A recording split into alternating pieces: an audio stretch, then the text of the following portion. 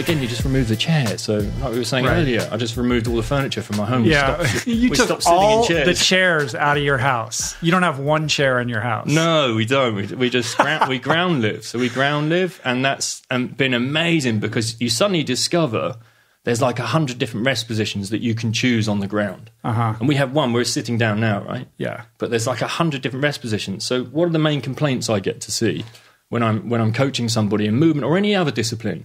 And it's, I've got lower back pain, I've got knee pain, I've got neck pain. And you realise that they're all the areas that really should be more stable. They have a mobility role, but they have a stability role. And then you have areas that are designed to specifically to be more mobile than they are stable. So the ankle joint mobility, the hip joint mobility, and the thoracic spine more mobility.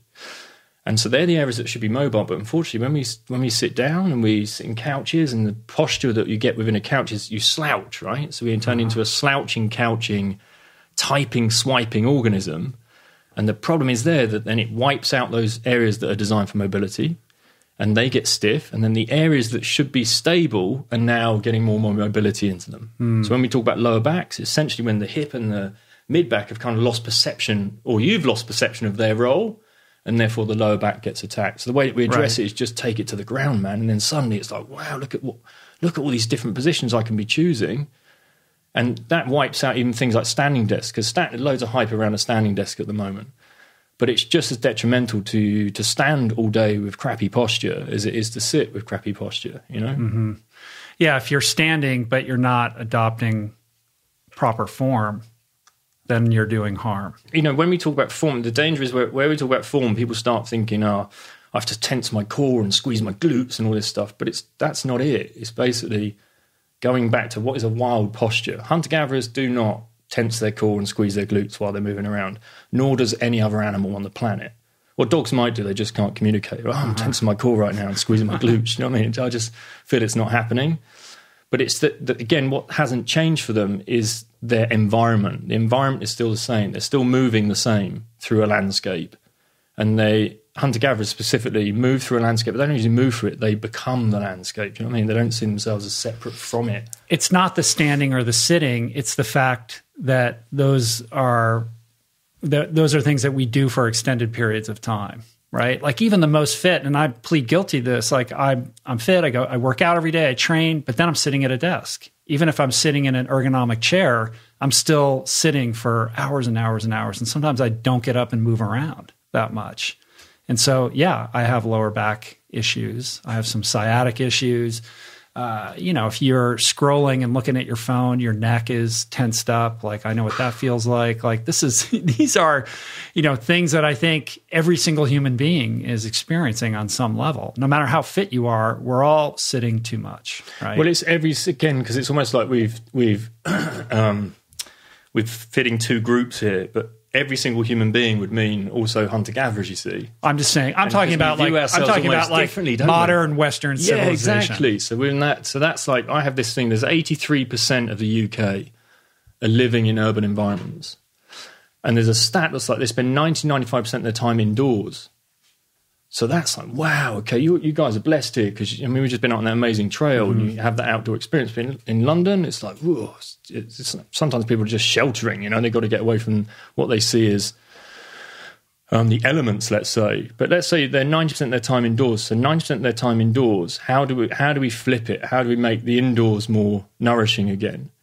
And so that, for me, it has to be, if 90% of my time is indoors, how much of that am I spending sedentary? How do I change that?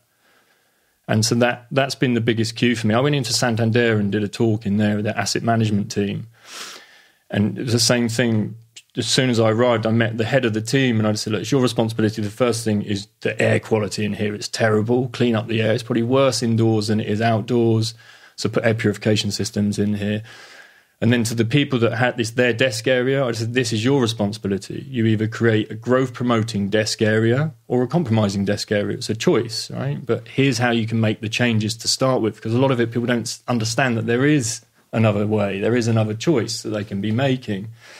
So then it was okay, your HR department here, they wouldn't even let people hug they're not allowed to hug in the office. And I was like, imagine all the happy hormones you're getting, like oxytocin, you hug for longer, you get serotonin. Well, hugging's tricky these days. Yeah, it is really tricky. I guess it's how long you hold it for and how uncomfortable it becomes, but it's a tough one. And so that was, for me, that was like, right, so one thing, okay, let's strip that, but we can't do that. That's okay. Are we allowed standing desks? And there was one person in that whole office that had a standing desk. And I said, okay, let's just go through what you can be doing if you have to sit. Right, we set a timer, 20 minutes. Ding, timer goes off. You just push your chair back and you hold your desk and we just squat. And you do like 3 squats at the desk to reset the posture. And then I want you to walk from one end of the building to the other and then come back to your desk. Done. And every 20 minutes. Every 20 minutes. And then said to the guy who leads the floor, Mehdi, are you okay with that? He's like, yeah, man, this is cool. And then, right, okay, the next day I want you to all have a plant. So peace lilies really easy to keep, so easy. You can go away for 2 weeks. They might be a bit droopy when you come back, but just a little bit of water and then they're up again. And that will remove benzene, xylene, formaldehyde from this environment again. So put that right on your desk. So then 2 women just rushed out immediately, went out, bought 2 peace lilies, put them on their desk. Just simple little adjustments. And again, it gives them something living in that environment that they can then nurture and they have to look after. What about lighting? Lighting's it's a big one for me. We, as well as not having any furniture in our house, we switched to remote control bulbs and amber lighting.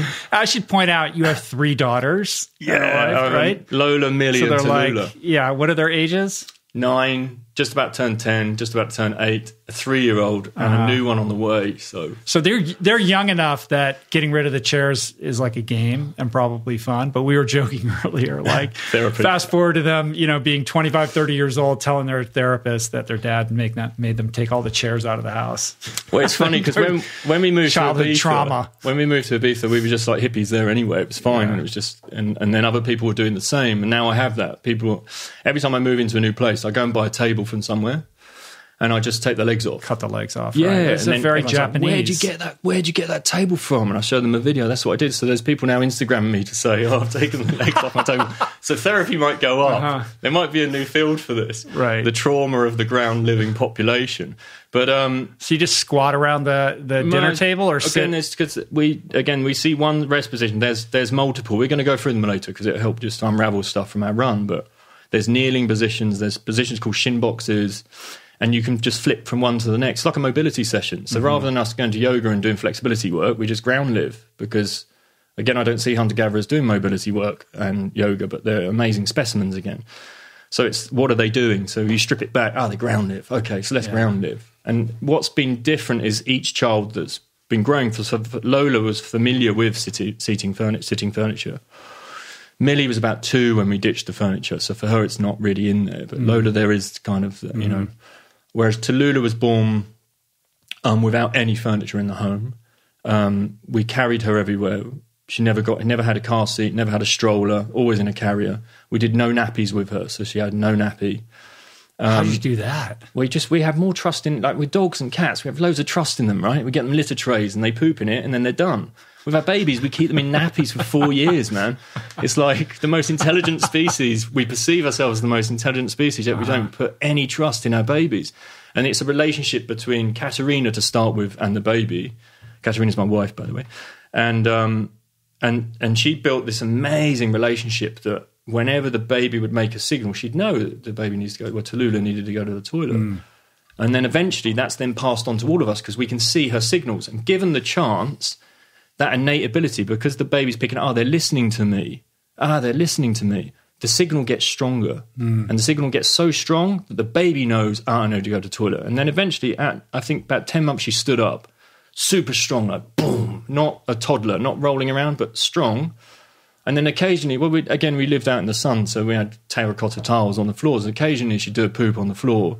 But at 10 months already, she was going off, grabbing a cloth and then wiping up her mess, It was just, again, another level that I think I could see it in their movement because obviously we removed the furniture. She was rock climbing at 12 months. It's like, people were like, what's going on? This child's insane.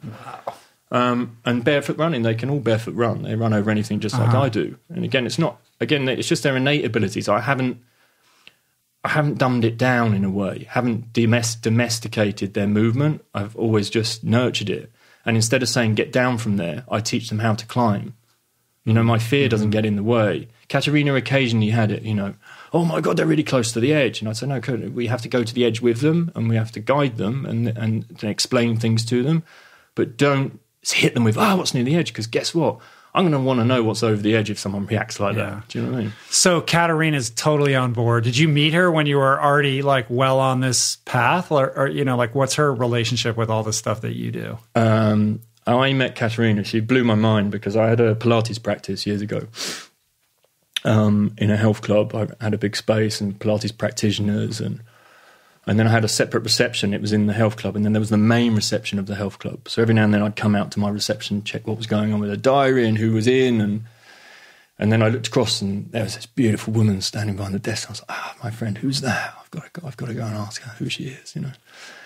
And he said, I think she's new. Okay, so I went over and I just said, look, hey, can you go and get a piece of paper and a pen?